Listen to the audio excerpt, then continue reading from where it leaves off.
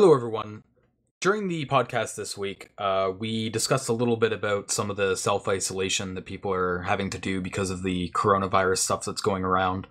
And we thought it'd be cool to do a video talking about some stuff that you could do while you're in self-isolation if you want to sacrifice yourself to the art of exploitation, I guess. Yeah. If you wanna either get started, I mean, I'm sure there'll be a few things in here for people that know what they're doing, but this is generally going to be oriented more towards just some tasks you can do, some ideas for how you can spend your time to learn about exploitation. Yeah, it's very beginner focused. And as you can see, our very first thing here, you can read our blog, which has summaries of our episodes, and that's about it. So not actually that useful. It has a write-up that I wrote a while ago for that. It has the one write-up. Otherwise, it's just our blog, or just our where is that? Our podcast, there's your overviews. There's your write-up. You can read the binder write-up. Yeah. Nice long one, so you got some content to cover you for a little bit. But now that we got the shameless self-promotion out of the way, we do have some courses, like Z was saying. It's a little bit more beginner oriented. Our first one is OpenSecurityTraining. They have some really good classes. I learned x86 from OpenSecurityTraining. Oh, that is I think that's one of their worst courses on here too. That is so dry, so boring. I liked it though. So I mean, the thing is, it covers what matters for it. Because I mean, you don't need to know how to do, you don't need to be an expert at writing assembly to get into exploit development. You need to be able to read assembly, and that's a pretty far distance from being able to write good assembly. So the whole course there, the intro to x86, is here's I think it's the top 20 most common instructions. Just death by PowerPoint with the top 20 instructions in assembly. It is a really dry course. That's it. I tend to recommend the introduction to software exploits. For anybody that wants to get started with doing binary level exploitation, that's my go-to resource to recommend. That's the one by Corey, right? Yeah. And that's a course that before hacking art of exploitation, the classic book recommendation, before Shellcoder's Handbook, before pretty much anything, that's the course I recommend. Now I do recommend some of the books just on the side if you get stuck. They're another source of an explanation, but that is the introductory resource that I recommend in general, is that course.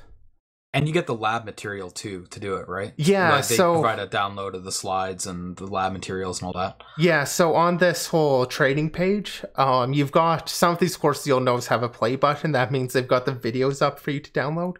But generally speaking, with all of them, you're going to have this access to the slides, exercise code, and if there is a VM, they'll usually have the VM for you to download.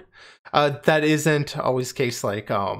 Exploits 2, another worthwhile course, they only have the exploit codes, but that's because they can't just give you a copy of Windows and the VM. So you get everything you need to follow along with these courses.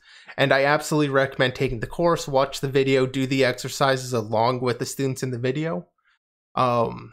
It's just a really good way to learn. And I mean, there's a lot of different topics here. The other course that I can recommend is Life of Binaries, which is just... I've never done that one, actually. Yeah, so it's just kind of getting more of a foundational knowledge of how binaries work, how they're loaded, compilation process. Just kind of understanding, the life of a binary, or not compilation process, sorry, linking with dynamic library process, not compiling there, sorry, yeah. But it's just one of those courses, you're not necessarily learning a lot that's going to be directly applicable to, you're going to write your next exploit based on something in there, but it's that foundational knowledge that just helps you understand what's going on a whole. Yeah.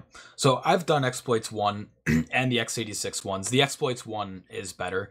But what's really cool about these courses, what's really cool about these courses is they're really immersive in the fact that you know, these courses are being taught to people on site, right? There's actually students in the videos, and they're asking questions and stuff that you might be thinking while they're covering it, and you get to see the answers to that. I think that's kind of a cool insight that you don't always get.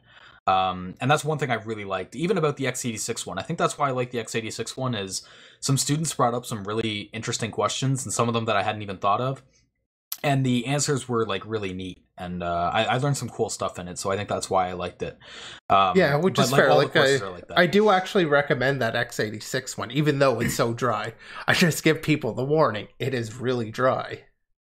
Yeah. So the open security courses are open. Open security training, and I will say their website always like looks so sketchy. Like it's HTTP. It's just like these black and white pages, but it is solid content. Yeah, there's like no styling, but you can spend a lot of time on the stuff here, because even like the Exploits 1 course, if you go through the slides, there's actually a lot more content than just what's taught, and there's more challenge. So it's very heavy on like the lab and exercises. There's more exercises than what's just covered in the video, so you can spend a lot of time with some of these. And I think the videos alone probably come close to like 20 hours or so in content alone. Actually, looking at here for software exploits, it's 9 hours for Exploits 1. It might be the x86 one I'm thinking of that ran a little longer, because I think that ran over 2 days or something like that. So did the x86. The x86 one's 2 days. Yeah, 12 hours for x86. Oh, okay. So Exploits 1 less is... than I thought. Exploits 1 is also a 2-day. I want to say the reverse engineering one is 3. Okay. No, it just got a lot of parts. Never mind. It's only 6 hours. Okay. I will say with the exploits courses, if you're interested in taking them, Exploits 1 focuses a little bit more on like the Linux side and stuff like that. Exploits 2, I think, is entirely Windows. Yeah, so well, it's Exploits 2 exploitation in the Windows environment. So yeah, so if you're not too interested in Windows exploits, you can probably get by with just Exploits 1. But if you're interested in the Windows, obviously you would want that second one. So yeah, it's still pretty like fundamental stuff. I want to say it does like, you know, the SEH overwrites, and some stuff like that. Like it's still pretty fundamental and basic. Yeah, lab requirements, Windows XP era. Yeah. So, you know, it's not getting like really modern. It's not super modern, but it's still useful to know, and you need some of those building blocks to. Yeah, well, that's the thing. I mean, a lot of people look at the exploit material, and it's like, you know, hacking artifact exploitation is still a common recommendation, and that came out, you know, how long ago? And I mean, the thing is, yes, it's old, and yes, you're not going to take these techniques and immediately just apply them to like your latest Chrome O-Day, following exactly the same steps. But what you do with modern exploits is still the same fundamental process. You're still just getting control of your IP, your PC register, whatever. You're still just getting that control. It's just now you have a bunch of other steps you need to take in order to get there. Yeah, and just to kind of hijack off that, I had, you know, kind of an anecdote here. I had a question asked a little while ago in the reverse engineering Discord server that we're in. Somebody asked, what's the point of learning about these older, you know, attack strategies if they're completely foiled by newer mitigations? So, you know, let's say like shell coding, you know, doing a Stack Overflow and doing a shellcode attack. Why do I need to learn that if pretty much everything uses non-executable stack nowadays? And my answer to that is some software, you will be surprised to find out, actually doesn't employ some of the mitigations, even mitigations that are like 10 or 15 years old by now. You know, due to certain circumstances, maybe they just don't enable them or they forget about them. So it's going to be very useful for you to be able to see that and point that out and exploit that fact. And the other thing is, you need to understand how some of those older attacks worked to understand how to bypass those mitigations now. Because they kind of give you that understanding of, okay, they put this mitigation in place because people used to do this, so this is why it makes sense that this new method works to get around that. You know what I mean? I think it helps to know kind of how we got to where we are, which is by understanding kind of how some of those mitigations came about. You know, what was the old attack? And I mean, it is still, I've kind of used the anecdote of learning math. It's a lot easier to learn math if you learn your addition, you learn subtraction, you learn multiplication and division. You learn them separately, and then you learn about solving equations. You don't just start by solving an equation. You don't just jump straight into calculus. Yeah, like you gotta get the building blocks to get there. The next the next mitigation, not the next mitigation. The next topic is actually one that you recommended. So I actually haven't really looked at this one, so this one's going to be mostly you taking it solo. And one of the things with kind of our recommendations is we did try and choose things that were going to be at least somewhat enjoyable to play around with, and not necessarily sources. Like, we don't have any of those books being recommended. Trying to choose some things that you might find it easier to stick with. Support Swigger, they're the ones that are behind the classic book recommendation of the Web Application Hacker's Handbook. What they've done here with the Web Security Academy is essentially, instead of making a new book, they've got this academy that they update with new attacks, with labs for you to try out, and of course, Portswigger, they're known, it's Web Security Academy, they're known for the web stuff. So what they've got is, as I said, you've got various labs set up. I'll just click Access Control Vulnerabilities, give you some detail about some of the issues, talking through, and then they provide you labs to actually play around with. Okay, here's an issue, now here's a lab to actually try it out. And they have a ton of labs, all free for you to access, and they update this, but for now it is what it is. But there's plenty of content in here, plenty of stuff for you to learn with. Did we cover Portswigger on a recent episode, or am I thinking of something else? I mean, the Portswigger blog is one of the blogs that I do follow for topics, so we've definitely covered at least something related to this, and I've probably mentioned mentioned at least the lab before here. Yeah, I feel like I have mentioned it. I couldn't tell you exactly which episode, but it's a good resource if you're looking kind of for more the web and not the binary. This is a good resource that's free and accessible. Yeah, seems pretty cool. The next one is NAND to Tetris. So this one, their tagline is building a modern computer from first principles. So they've got like a bunch of projects, 12 specifically, that take you all the way from Boolean logic to like a basic operating system. They cover like a lot of low-level stuff with computers, as you can guess, with like the NAND name. The fundamental idea is going from having a NAND gate to building Tetris. So the entire process of going from building understanding Boolean logic, building up like the really basic chips, and logic gates. You're not going to literally build chips, but it seems like something that'd be really like fun.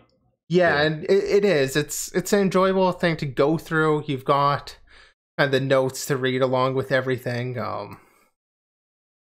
That kind of talks through everything. But yeah, the idea is just building up more of a computer science knowledge from first principles. So from the most basic thing, in this case, they're starting from that NAND gate, to actually building an operating system, to implementing your own little Tetris game, your own little language with that, and all of that. It's a good course. Again, it's not one of those things that you're going to write your exploit on the base of, but I'm a big fan of making sure people take the time to get the fundamental knowledge that's necessary, because it's really easy to focus on. It kind of reminds me of, it's not entirely related, but it reminds me of your when people are first learning like C and C++, you don't like people using IDEs. You want them to learn how like the compiling and linking process works under the hood.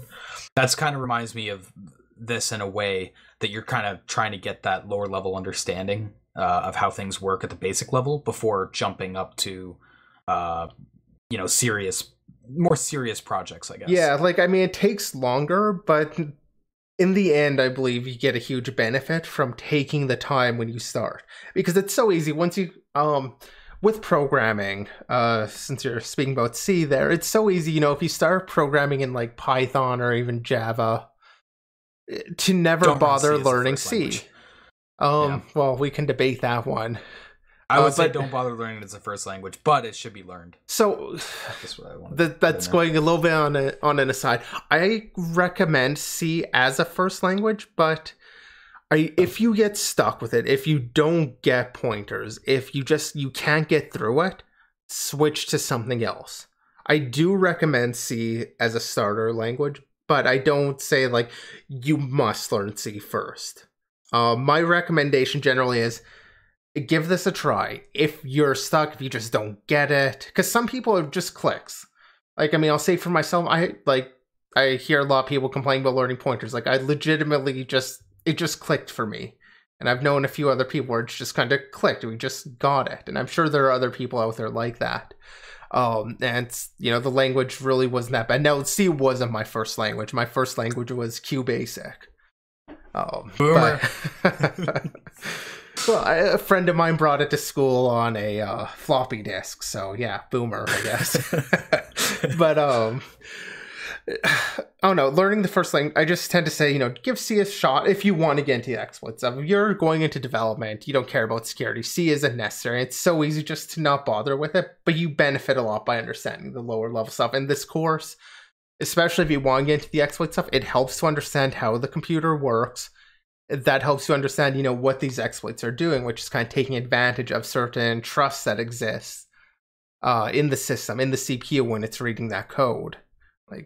So a course like this is just really useful to give you that fundamental knowledge, even if it's not going to help you with the exploitation itself.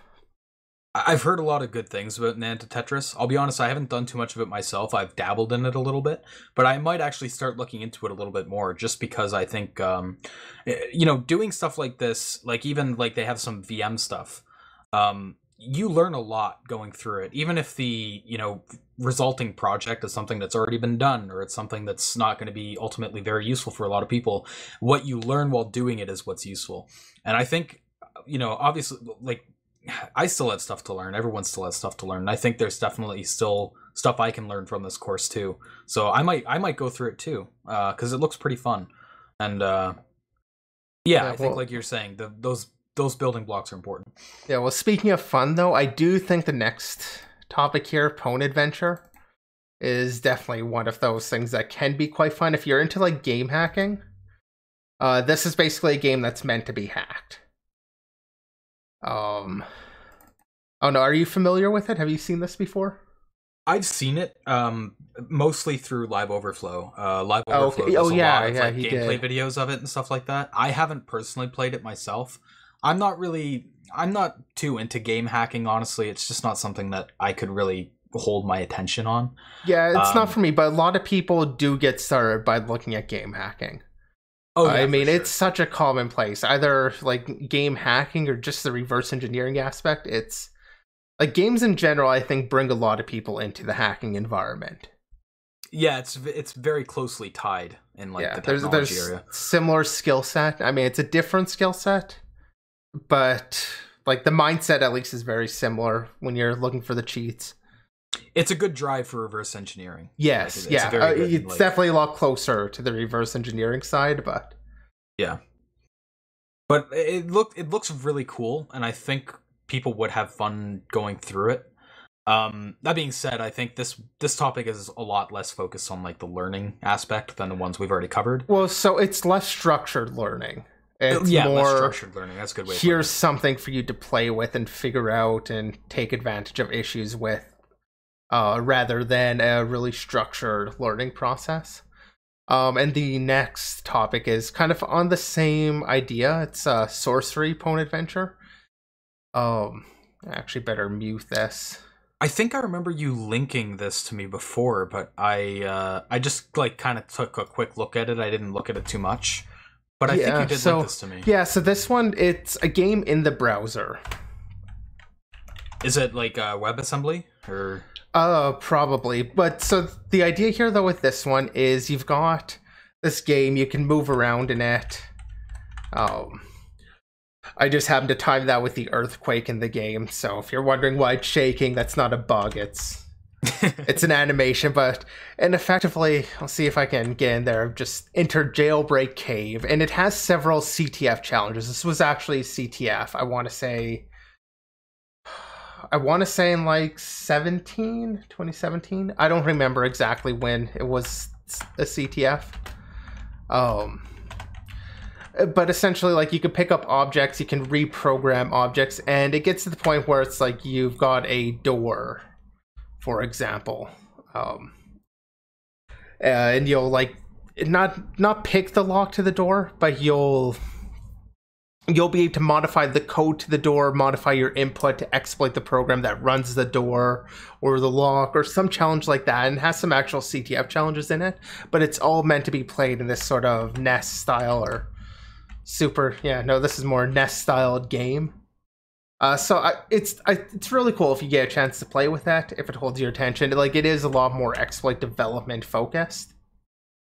Yeah. But it's not as good for just individual learning. Like, it's not as structured of a learning thing. This seems really cool. One thing I did want to add on the Pwnie Island, like the Pwn Adventure thing, is the cool thing with that too is a lot of game hacking, especially when you're talking about wanting to get help and stuff from Discord. For the most part, cheating is banned, right? It's against TOS, so you'll get banned from a lot of servers for talking about it. But with the Pwnie Adventure stuff, the game is meant to be hacked like that, so there's less of a stigma around it. So yeah, you'll still get cool banned if you're talking about it on Discord, though. Will you? Discord isn't going to take the time to... No, Discord just doesn't like the topic at all. So just be careful, I guess, if you're going to talk about that on Discord then, because that's worth noting. it is technically allowed, like the game supports it and stuff, so the stigma isn't there, but... if we're being honest there, like, Discord itself is pretty strict about that. It's going to be covered on the blanket. I was thinking originally, like, you might be safe from that, but yeah, I guess thinking about it more, Discord's not really going to care. So, if you're looking at that, probably keep it off Discord, just to be safe. But yeah, I just did want to say, like, that is another thing to consider, that game hacking is can be hard to break into just because there's a lot of stigma around it. So that game is kind of cool that it allows you to explore those techniques, but it doesn't, have that stigma attached to it. But yeah, sorry. Did you have anything more to say on Pwn Adventure? No, but I'm neither of them. I've kind of covered everything I wanted to say, so we can move on. Okay, fair enough. I just wanted to jump back quickly. Getting back into some more structured stuff, we have the embedded security CTF as well. I think you've recommended this to me before, actually. Yeah, like, Microcurruption's another good learning CTF. And it's got, I'm not going to sign up or log in on stream here, but it has a nice little UI. Like, it's another thing that's kind of meant to be done in the browser. So it kind of provides you with the interface you need to kind of debug the program and exploit it, just kind of all in the browser. So you don't need much extra, similar to sorcery. Yeah. I will take an opportunity from this topic to kind of ask you, the thing with a lot of these CTFs, like I think even this one, I've seen write-ups published on certain websites, and you'll see them posted on Reddit and stuff like that. Do you think it's beneficial for people learning to look up write-ups for CTF challenges for challenges like this? That's a good question. Because I've seen arguments on both sides. Like, it kind of spoils it, and you kind of need that struggle to learn it. You do, but not. But you don't want to get frustrated to the point of quitting either. So it's that I think is the important distinction. If you're going to quit, it's a lot better that you just look up a write-up than quit. It's better you keep going. The struggle is real. The struggle is useful. I mean, frustration is a key part of this.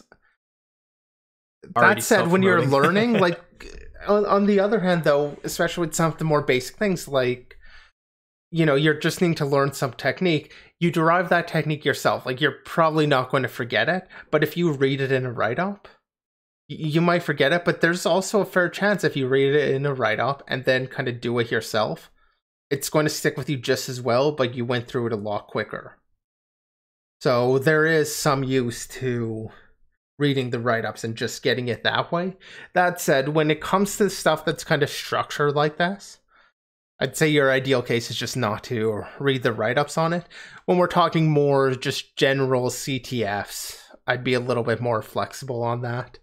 But again, it's better that you stick it out regardless. So if you need to read it, if you're just too frustrated, fine. It's better that you're learning than not learning. I'd agree with that. I will say though that if you're doing like a legitimate like a timed CTF, Well, you're not going to competitive. have sources for that. I was thinking more like the war game CTFs. Yeah, I'm not going like saying you can look up write-ups for that, but what I'm saying is it is a legitimate strategy to look up write-ups of previous challenges that are similar to it. So, I mean, looking for write-ups is still a valuable technique to have if you're looking to do CTFs in the future in an actual competitive environment. Obviously, in these more structured ones, it's not really as competitive, right? It's just you do it whenever, you do it for your own personal experience. But I think, you know, knowing what to look for and knowing resources, like resource areas for those types of write-ups could be a useful skill as well, just for future competitive CTFs you do. Yeah, I thought that'd be worth mentioning. That actually, since I thought what you were going to say in terms of the CTFs, in terms of them being, in terms of the benefit there, one thing that I will mention is it is actually really useful to look at write-ups from old CTFs and try them out yourself, which is actually a topic that I hadn't added to our plan here. But Guy in a Tuxedo's Nightmare has a ton of just CTF challenges plus write-ups. Oh, yeah, you mentioned this before. Yeah, we've talked about this on stream before. Yeah, but I'm going to bear it here. This is a really nice structured thing to just give you some challenges to go play around with. So it's like, hey, I want to learn about, you know, ROP. You know, here's some challenges doing it. Here's, you know, especially SIG ROP. That's some that isn't necessarily covered too much. There's a few challenges that you can actually use that on. You know, there's some heap stuff. It's just a really good resource. So I'll add that in there kind of as another CTF thing. And this is, like I said, it's on GitHub, you know, github.io. There's the, but if you go to the actual GitHub, you're able to, there we go. You're able to find like all the files that you need, not just what's on the little website. Yeah, and that's another one where I think at the time when you brought it up on the podcast, that's a good reference just to have bookmarked for when you're doing CTFs too, just for references. So, yeah, it's cool that you brought that up. Keeping on the topic of structured CTFs, we also have Exploit-Excercises. This one's a fairly common recommendation actually. The original went down, sadly. I think it went down like last year at some point. Yeah, I think it's been a couple years now actually. Has it? I thought it went down. I feel like it's been a. I think it went down and came back up and then went down again. But that was even longer ago. I want to say that was even 17. Maybe I'm mistaken. My dates might be wrong here. My time referencing is off. But this is definitely, I mean, it's more likely mine's off. This is something I love to recommend in 3 different ways. One, if you don't know anything about binary exploitation, there's this Nebula server. And so the way this works is you basically go... They've got several servers. You go, you download the server itself, and you can run it in like a local VM. You SSH into it or whatever. You could technically use its own screen, but generally speaking, you're going to want to SSH into it and basically just attack all these different levels. But it's self-hosted. Now, there's several different servers here, and what I really love about Exploit-Excercises is actually their easiest server. The Nebula server is mostly just like really common, simple, not super like low level issues. So I tend to recommend Nebula if you've got somebody who has some programming experience, like knows a little bit about security, hasn't really done C, hasn't done the binary level stuff. Just you want to get a sense of what it's like to actually do works like a vulnerability researcher. Give Nebula a try. That's going to give you the exposure without requiring the same depth of knowledge that some of the other things require. Nebula just has a bunch of issues that it gives you enough information for, like, you have to, like, I just pulled up level 6 here randomly. The Flago 6 account credentials came from a legacy Unix system. So it gives you enough of a hint that now you have to go look into, well, what's different between how, it was done in the past for the credentials, or like why is that weak? Why does that matter? And it gives you enough hints in Nebula to know what to look for. to know what type of research you need to do. So it gives you a really good feel for what it's actually like to do the work without needing to necessarily spend as much time or have as much experience. But I think it's just a really great box to play with. I personally really like Protostar. What's cool about these VMs, though, is a lot of these, like, these virtual machine-based CTF challenges, a lot of them are, like, boot to root style. So you have to complete the previous challenge to get to the next challenge, which is cool. But it's also cool to have the other ones where you can just kind of play with any challenge you want whenever you want. And that's how these VMs are structured. Each challenge has its own login account on the box. You don't have to have solved all the previous challenges to be able to solve a challenge that you're interested in. You can just kind of go to that challenge page, log into that account, and do it. You don't need to do that boot to root style, which could be useful. Because Protostar, they have different challenges like stack-based buffer overflows and heap-based buffer overflows. So, like, if you're already familiar with stack and you don't want to go through all the stack ones, you can do like a format string or a heap challenge.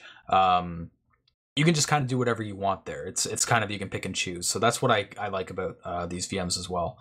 Protostar is, again, the first recommendation I have with people getting started is doing that Intro to Software Exploit course from OpenSecurityTraining. What I recommend people follow that up with is Protostar, or Nebula and Protostar. Generally, I'd say do Nebula if you kind of enjoy that. Do the software exploits course, then do Protostar as like your next thing. Because generally speaking, everything you need to know to do all of the Protostar challenges is covered in the Intro to Software Exploits course. At least everything I can think of is all covered in that. So Protostar is just like a great next step to start putting into practice. Yeah. So Protostar is like another classic one, really fun to do. ROP Emporium is one that I can't remember if we've covered it on the podcast, but I know we've definitely talked about it in a server when somebody asked about something on Discord. Yeah, I definitely, again, recommend it fairly frequently. Yeah, so return-oriented programming is one of those things that I think is hard for a lot of people to wrap their heads around. I know it was really hard for me at first. It's just it's a weird concept. It's not something you'll ever really encounter just as a developer or a programmer. It's a weird machine. Yeah, and I think it helps, like, this is another one of those places where I think it helps understand the past, too. Like, kind of how we got here from, like, the... and that is something like ROP Emporium does actually start you off with just doing like a return to win, like, which is essentially getting close to like your classic just return to libc, and things like that. Like, it's just knowing the history I think helps a little bit, and ROP Emporium kind of walks you through what you need. It doesn't just jump you or throw you right into ROP or right into like a full scale ROP. Into it. It gets your feet wet. Yeah. So they've got a bunch of different challenges. You can go to their like all challenges page. Oh, it's a zip file, so I can't look at it. I thought it was hosted on the site, but yeah, they've got a lot of like different stuff you can look at, and it's good for getting your feet wet because, like I said, ROP can be hard to wrap your head around. So this can kind of help there. We'll wrap up our little mini show. Well, just before you do that, I will say one of the other nice things about ROP Emporium is it focuses on using 32-bit and 64-bit binaries. Like all of the challenges get both of them, because there is a big difference between 32-bit and 64 exploitation. 64 being a lot more difficult than just your classic 32-bit, just because of the normal calling convention. But yeah, I figure I would mention that. That's another thing. Kind of, take the time to do both of them. So you'll kind of learn your fundamentals in 32, and you'll get more what modern stuff's going to look like in 64.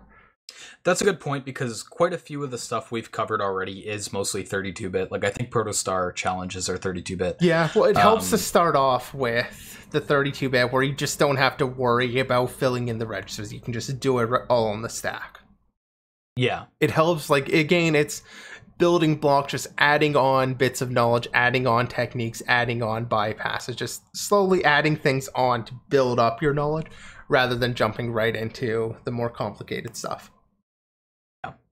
So getting to the quote you mentioned earlier, we're going to end off our little mini show with a bit of self-promotion of a site that Z and I both run. And that quote that you mentioned earlier was the frustration being a key part of exploit research. And you must embrace it accordingly. Yeah. So latter part of it. So Hex 539, it's a little CTF site we run. It's not like a timed CTF or anything like that.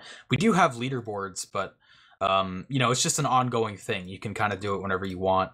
And we have like these challenge arenas that all have like, easy, medium, hard, and very hard is basically how our challenge arenas go. Yeah, I mean, like a Lord of the Rings theme, the Shire to Mordor.